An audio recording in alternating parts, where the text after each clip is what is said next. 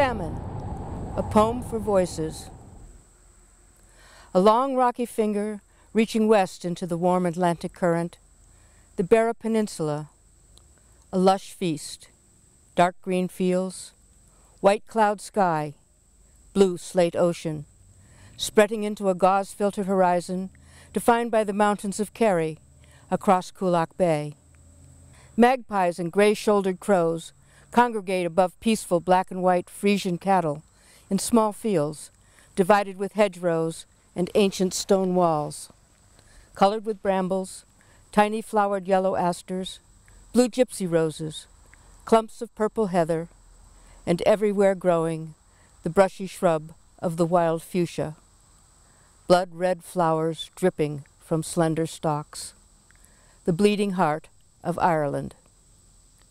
A small red-breasted Irish robin sat nearby, singing, as I stood, a transient visitor, where sheep white-dotted distant hillsides, grazing, as busy clouds skipped shadows across the bay. Ireland was singing her bird song, water music.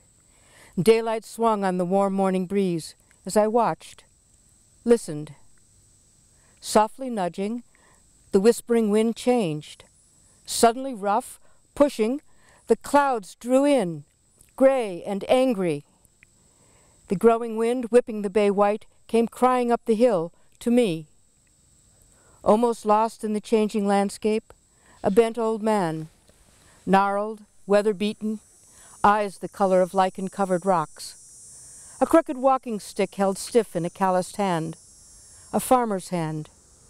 He stopped, nodding. The wind began, restless, rising, drifting back, coming again, stronger still, threatening, threw back his words as the old man spoke.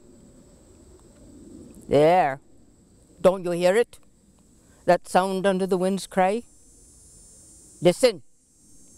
There, surely now, you hear them? The mumbling voices, the whisperers from under the rocks? Shh, quiet. Listen. There again from under the grass, that moaning behind the wind. You must surely hear them now, all the old souls keening for the dead these past 100 more years. You must hear them. They are speaking to you." The restless wind flung his words into the growing storm. Below, the churning clouds rolled darkness over the green land. The old man dissolved into the swirling shadows, crawling from under the lush grass, ancient rocks, whispering, louder, shouting over the banshee call of frightened gulls blown from the angry sea. Suddenly silent, taking form, the shadows began to speak. "Gone from the land are we? Left for starvation? Some went to sea, coffin ships they called 'em. We crawled into the earth to fertile the soil, wet with our tears. We left it, soft and green and dying. For us it would not grow, the potato, life of the poor. It failed us, rotted into the fields, waiting. 1,000,000 and more, unmarked, unnamed, damned and dying. We were starving, skeletons asking for a bit of bread and milk, some stirabout, anything, weak as we were. We worked for our food. Handouts, they said, were bad for our character. Starving men are poor labor for building useless things. And when they dropped, and dropped they did, in the ditches as they dug them, a fine grave for the free markets of England, which must not be interfered with. Lord Trevelyan sent us Indian corn from America, so hard we had no mills could grind it. We sent his England tons of wheat and oats and barley. 'Twas only the potato that failed, and 'twas only the poor what starved." Hungry, weak, and pitiful, a child's cry carried softly in the whispering wind. An old cracked voice, singing an ancient lullaby in the old language, telling the story of great heroes of a distant time, gives meager comfort. "She never made it to 3 years. Catherine she was after me. who never knew a laugh, only crying for the hunger. We died together, the two Catherines, she not 3 and me past counting. Put in the same box, saved on wood, it being early still in the famine days. Few enough, so some was buried. Lord have mercy on the souls of the dead. We went into the ground without a word of comfort, and none could offer a pipe or a bit of snuff for our leaving, nor a coin for the eyes where we lay unconsecrated in the ditch by the churchyard wall. Bridget, my sister off in America, made to a fine big house, sent passage for the others, who never knew. It came too late. I was to go to America. Da had a cousin, sent a ticket for the boat. I was to live with him in a place called Boston. Liam went. Said he would leave a long line of cops. Just his way of a joke. I'd have gone for a fireman. It was cops, Irish cops, peelers, what killed me for taking a loaf of bread. Hungry we were. Terrible the hunger was. It would be a gift for me ma. A stale loaf of bread thrown out, lying unwanted in the garbage. Weren't even good bread, not like me ma made before. But we was starving, and the money had gone to send me to America. Shot me, they did, like a common thief, in the back between the shoulders. Oh God, it hurt. Dumped in a ditch, they laughed. Dirty Irish, they said, and left me to die. Losing 2 sons broke me, ma. Coffin ships, they'd called them, used for carrying black slaves to America. The Irish did as well. Liam went into the sea, and ma and me and Ireland rotted with the potato. 'Twas the same Irish constabulary, Irish cops, and Her Majesty's Hussars, what turned us out the day before the Lord's birth. That's being against the law to tumble houses on Christmas.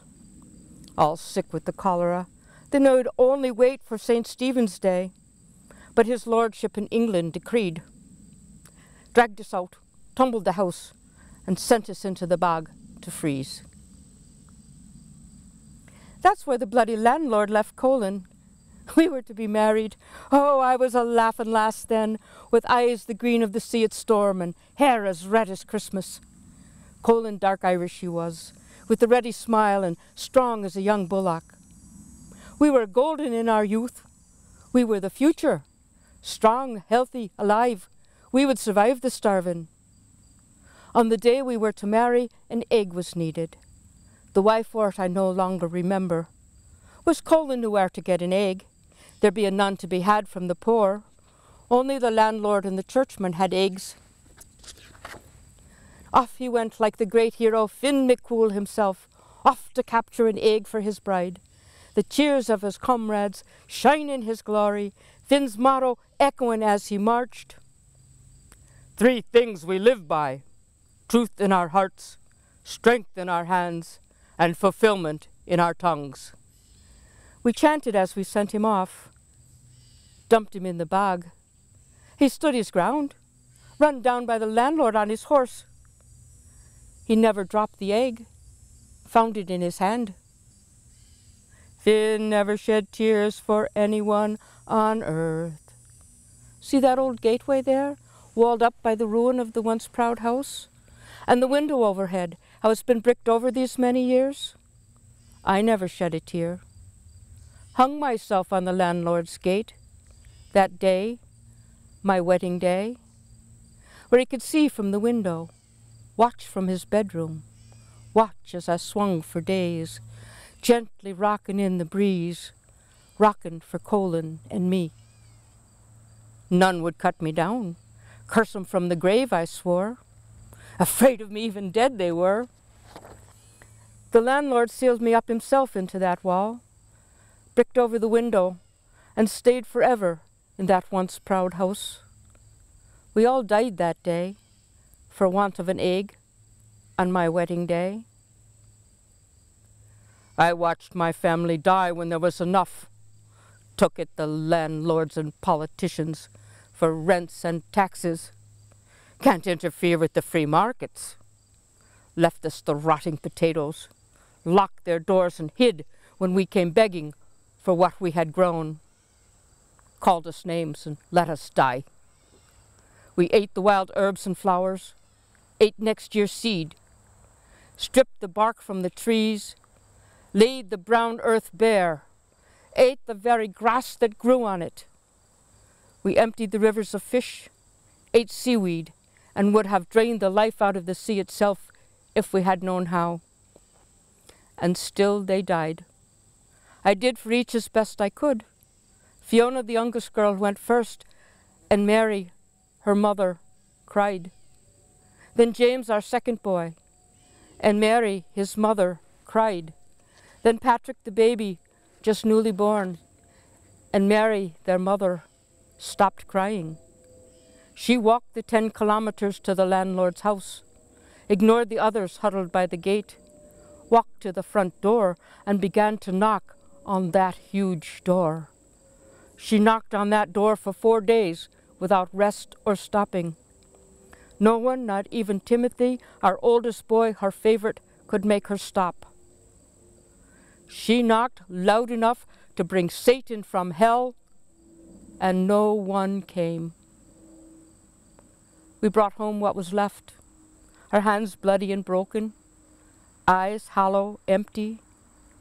We buried Mary with Margaret, the oldest girl, in a shallow hole in an unmarked place, not having strength to do more. We left them all to rot. Timothy, the last but me, I found with the ducks and swans in the mill pond, gently rocking under the rushes. What no man should live to see, we and Ireland cursed by God, I followed Tim to hell. Suddenly awakened, the storm screamed, howling. Ragged gray clouds dragged painfully across the rock-strewn grass. On the hill, shadows cried out. Drowning the wind to a whimper, they chanted, "Listen, we died in the lush green fields. Listen to us. We died where there was plenty. Listen, we died because we were poor. Listen to us. We died because of fear. We died because of greed. We died because of hate. Listen, we died because we could not help ourselves. Listen to us. We died because few would help." The wind moaned softly. Lost souls, clamoring out of the darkness, shouted at the earth, seeking comfort from the storm. We died in America, the red man on our own land, black slaves, Okies, and immigrants. We died in Russia under the Tsars and the communists. We Jews died in Poland and Germany very efficiently. We Gypsies died all over Eastern Europe. We died in Cambodia, in Laos, in Korea, and Vietnam. We died in China, in Tibet, and Mongolia, and Japan. We are dying now in Palestine and Israel, in Iraq and Afghanistan. We are dying everywhere in Africa. The unhappy, restless wind stirred again, lifting the grass in waves. Warning, a cold breath rising, insistent, louder, the shadow shouted, "We are the weak, the poor, the old, the sick, the men, the women, and the children of the world, and we are all dying." The darkness split open, spilling the sorrow of 1,000 years. Lashing out, the storm crashed over the land, shrieking, screaming, driving the banshee coach. Thundering, the frenzied wind swallowed the death hag's unearthly howl. Slipping into a soft moan, the voices chanted their lament. Look at us and remember. Look at want and remember us. Look at fear and remember. Look at greed and remember us. Look at hate and remember. Look at a starving child and remember us. Then it was over. Kulak Bay, calm, reflected bits of silver. Ireland, shifting under sunshine, shadow, lay still, spent and silent.